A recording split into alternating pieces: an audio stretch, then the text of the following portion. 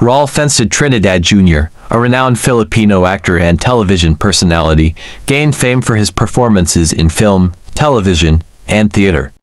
Despite initially working in marketing and advertising, he shifted his passion for acting. Trinidad gained fame through diverse roles in television dramas and Filipino films, showcasing versatility and authenticity.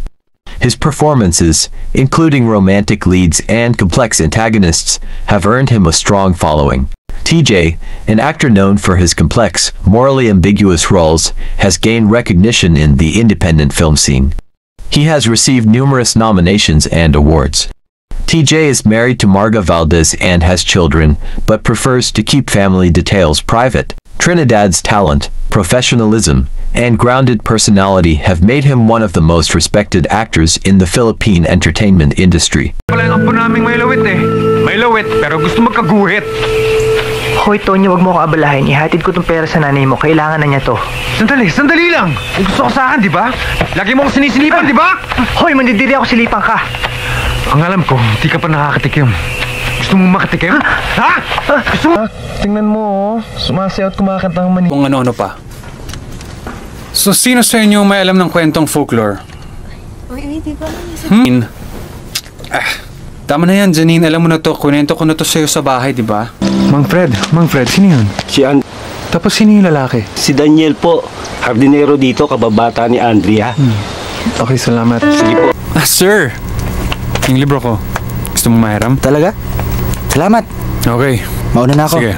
Have a good holiday. Mas madalas natin makasama yung mga boyfriend at girlfriend ng mga pamangkin natin kaysa... Alam mo, grabe talaga kanina yung isang breech burst ng pasyente.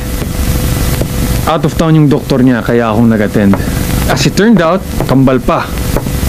Doc, ayun na nga ata nakita rito Morning. Yes. So, you ready? Yes? I know this is too soon, pare, pero marami akong papeles na kailangan papirmahan kay Mira.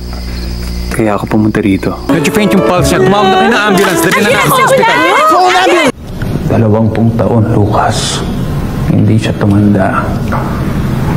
At kahit anong gawin ko, hindi ko siya mapatay. Dahil ikaw ang hinahanap niya. Yan na.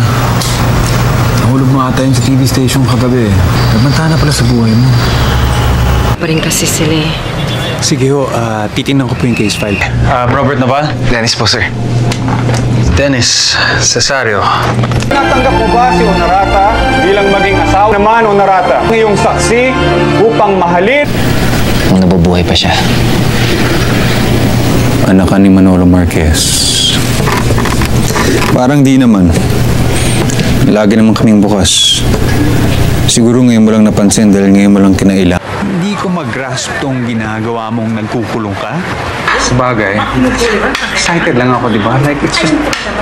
Finally! That's so true. Yeah, pag na-promote ako, vacation tayo. Wait. Was that? You called me, where would...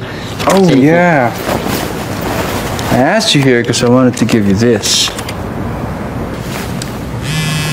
Oh, speaking of taong naghihintay, speaker kayo.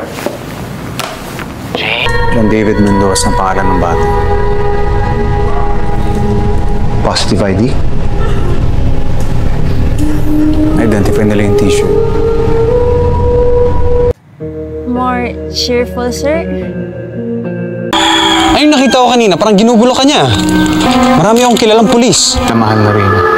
Ito tama natin sa pagising niya. Hey kid, is Luisa? My name is Carding. I'm her childhood friend. Lisa, huwag mo na magsalita.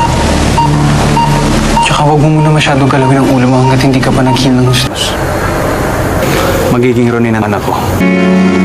Wala lang away. Ako lang ang mahal.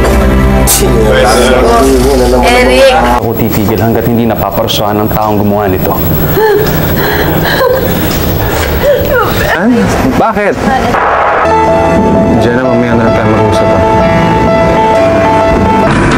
Paano naman nasa dugo? Gaston.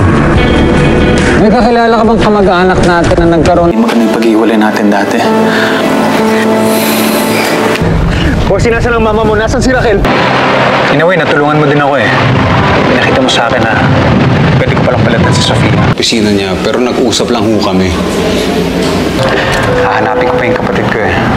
Naglaya si Jade sa amin. Naalala mo ba yung sinabi mo sa akin na gusto mo pero hindi mo makuha? Tama, Jade. Maganda. Ikaw, asawa ko. I like you. Good. I like very, very young. Ba't parang wala kang ginagawa dyan? Luxury of time to solve those problems. Okay, so please focus. You okay?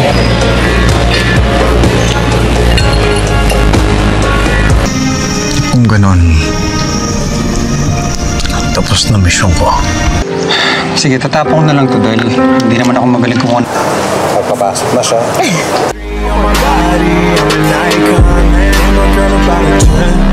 I should fuck her in the Benz. Make me say